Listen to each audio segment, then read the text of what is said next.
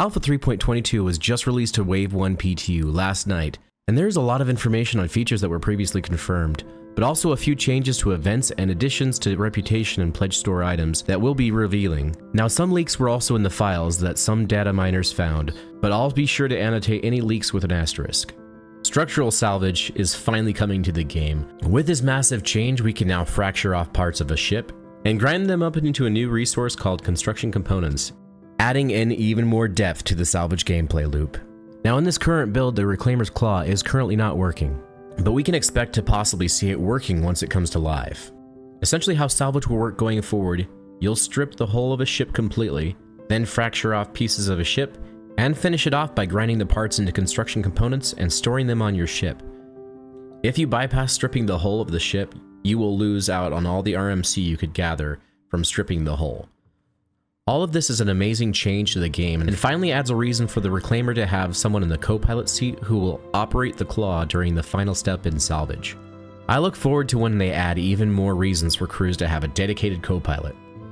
If you love hearing about Star Citizen leaks and news as much as I do, what's next should be pretty exciting to you. So you should hit the subscribe button so you don't miss out on more news and gameplay like what's coming up. Join the community and let's hit 1,000 subscribers together before the end of the year. According to some of the data files, there have been rumors of a new Mirai Grav bike called the Pulse. Could this be what we saw during CitizenCon when they showed off the 10 new ships coming over the next year? A lot of players seem to think so, and I have to agree. What are your thoughts about this rumor? Let me know in the comments below. There was also information found on a new vehicle, the Grey Cat Cav. And while I can't show you a picture of this vehicle, I encourage you to check out the Star Citizen Leaks Discord if you want to see what it looks like. The cloud, fog, and lighting improvements are also rumored to be coming in 3.22 as well. However, as I mentioned before, this has yet to be added to the roadmap, so this may not make it in. This uses temporal upscaling, similar to how Microsoft Flight Simulator renders its clouds, which should possibly increase performance and the quality of clouds.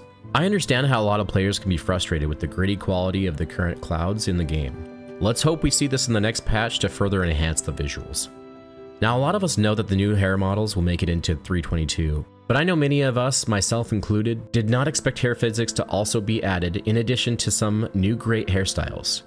We'll see how quickly they add more hairstyles to the character customizer as time goes on, but I expect they'll be adding them more often after more developers transition fully over from Squadron 42 to Star Citizen. A new leak with massive implications that almost no one expected was the possibility for players to recover lost or stolen subscriber and pledge items like armor, weapons, and other items. The last that many of us heard about insurance of these items was a little while ago, and CIG said they weren't actively working on it and seemed as if they weren't concerned with it.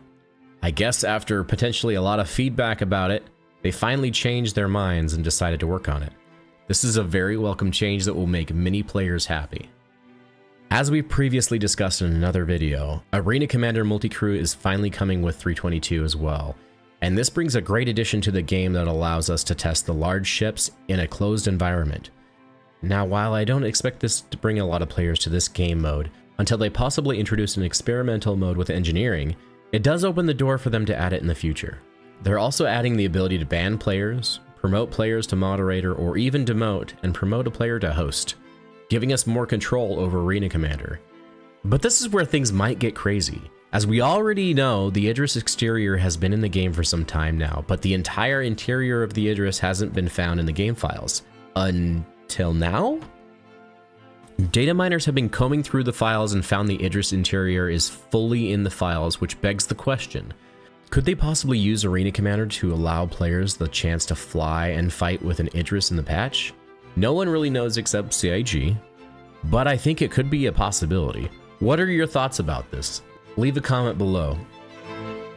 The new Jean ship weapon Yang 2 is also being added to 3.22 for the Santok Yai, which will give the ship a unique edge, which is a size 3 laser repeater.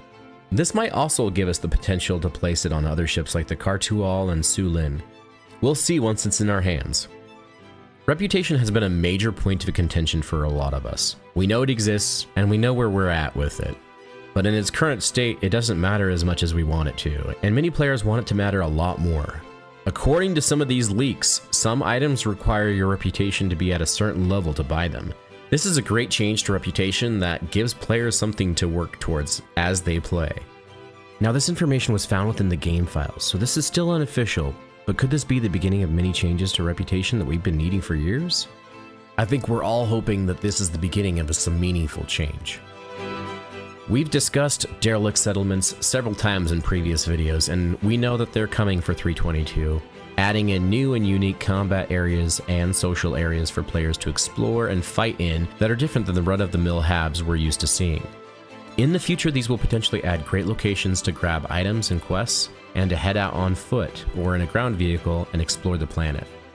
Finally, several locations are being moved around in Stanton, starting with Jumptown being moved from Yella to Daymar, Paradise Cove moving from Lyria to Walla, and Raven's Roost moving from Calliope to Microtech.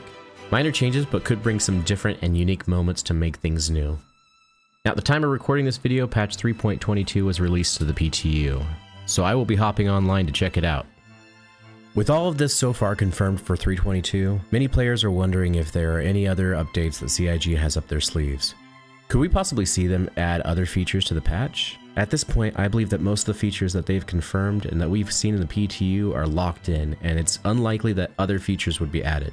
But once CIG returns from their usual holiday vacation, we may see some major roadmap updates, and more information on the team transitioning to focus on Star Citizen. I know a lot of players look forward to seeing what's in store for us next year. If you enjoyed this video, hit that like button, and if you'd like to see more Star Citizen news and gameplay, check out these videos and subscribe for more so you don't miss out on any future videos. Happy holidays to all of you, and we'll see you in the next video. Havoc out.